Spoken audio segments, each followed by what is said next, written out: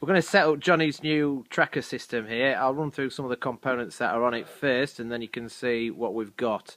In the plane, we've got the EZOSD, and that's got a GPS unit on it. GPS unit is sending out an audio signal which comes down from the plane through the audio channels of the video transmitter and is picked up by the tracker. This is the tracker here. We've got the receiver there, that's receiving both the video and the audio signals. We've got the actual tracker unit itself there, and that's making sense of the audio that is coming through from the GPS unit in the plane. We've got the antenna there, the ImmersionRC circular polarized antenna.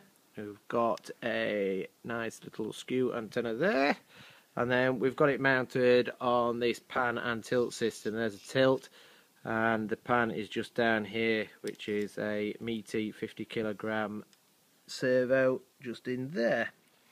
This is the first time we've set this up, so we need to get into the menu system to set the endpoints for the tilt and the pan down here. To get into the menu, you press the center button. And what we need to do now is we need to go down here and we need to see how many degrees the tilt is actually doing. Once we're in the menu system, one of the first things to do is check that stuff is working the right way. We're in the tilt degrees setting here, and if we go up, that seems to be going down. So that's clearly the wrong way.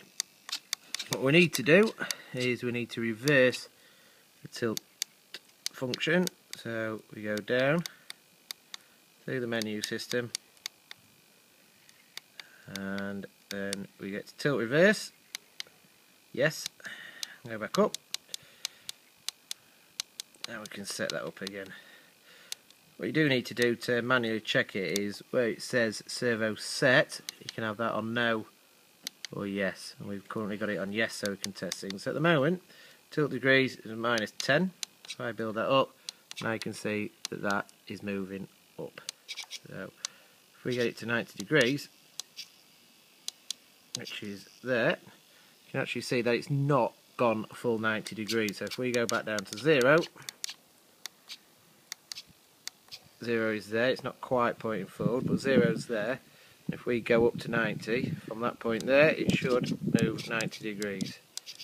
As you can see, it's not. So we do need to alter the servo. So to alter the tilt degrees and the end point of the tilt degrees, that's at 90 degrees, and clearly that's not right from the start.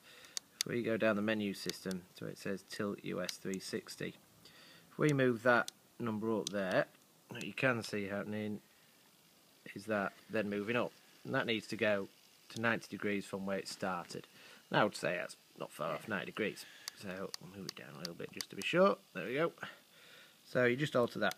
Now if we go back up now to the tilt degrees, so 90 degrees, we bring that down.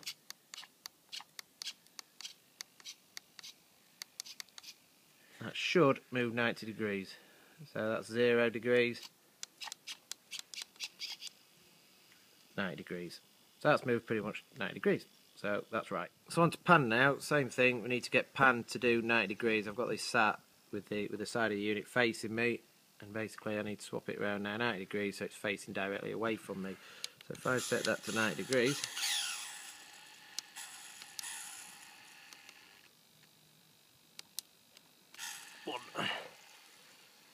it's not far off, but it could do with just a little bit more movement. That. So to change that, I just come out of that menu there, I go down to pan, and I'm just going to up that a little bit. And that, according to Dino, is now bang on. Now when your unit's panning, what you do need to check is that the pan on the positive is going to the right, and as you can see, this one ain't, it's going to the left. So what we need to do is come out of that menu, and you need to go to pan reverse, which is there, turn that off, and then if you go back into pan degrees with servo set on, when the servo's set on, that's basically so you can manually move it. 1, 2, 3, 4, 5, 6, 7, 8. There you go. Perfect. One other thing you can do is if the offset of that is not quite right, you can actually alter the tilt offset there and get that straight up and down. So I'm just altering the tilt offset there to 10 degrees, and that's now spot on. When you've got all those set up, what you need to do is set your maximums. The tilt max is at 90 degrees, so that won't actually go any more than 90 degrees there. The tilt minimum is 0 degrees. I tend to just set that at -10, so just point down a little bit, don't really matter. Your pan maximum and pan minimum need to be set at 180, 180 plus 180 is 360. You don't really need the offset on there. I don't really need pan reverse at the moment. Servo test. So if we do that, make sure the wires are out of the way for the first time. We can do a servo test to check that everything works. The actual tracker unit now is doing a test, making sure that everything's working. You can check that your wires aren't tangled up at the moment. Obviously this is just a test, so we've got batteries dangling down, wires everywhere, it all needs tidying up, but this is the first run of this tracker unit. It should pan round a full 360 from -180 to +180.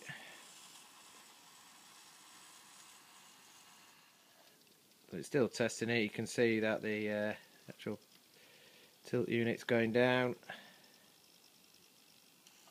and then it pans it back.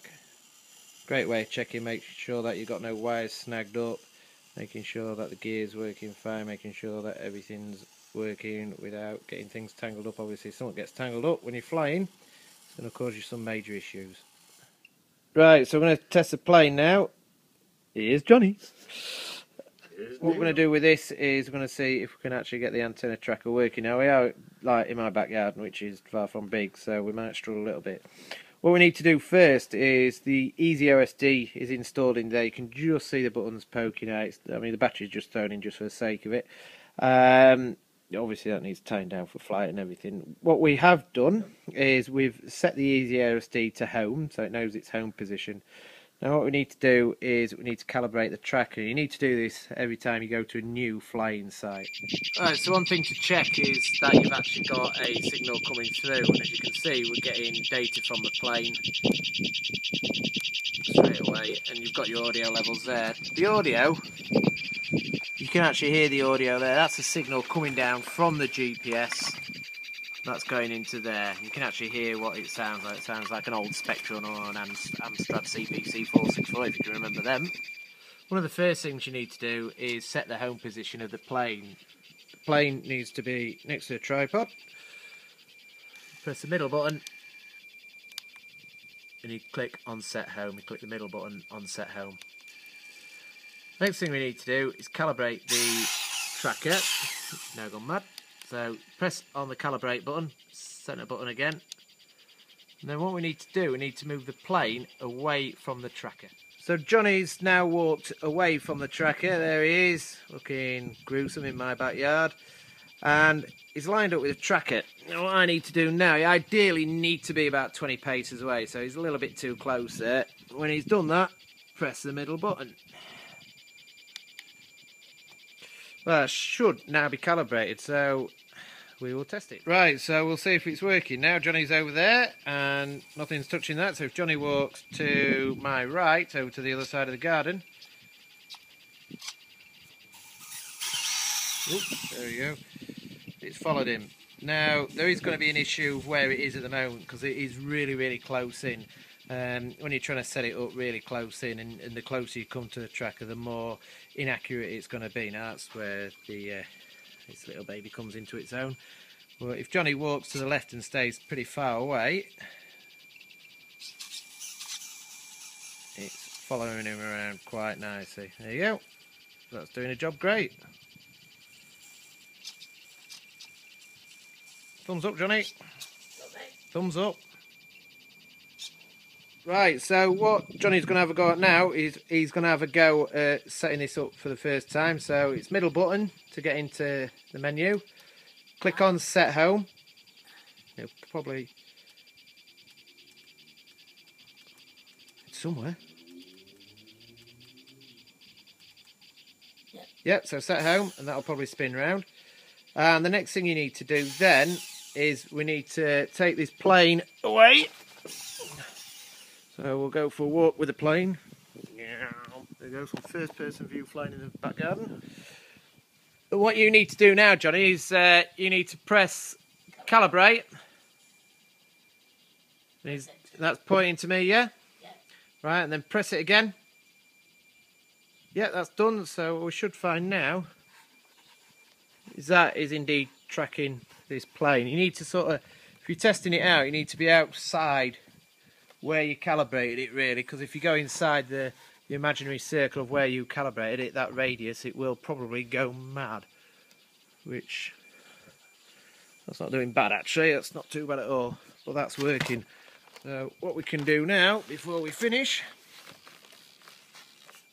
we can have a first person view fly around the garden.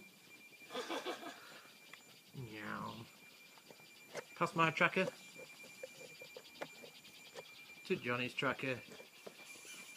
To Johnny's head. Oh, I've killed him! So that's it. Easy as that to set up a tracker. Easy tracker, easy to do.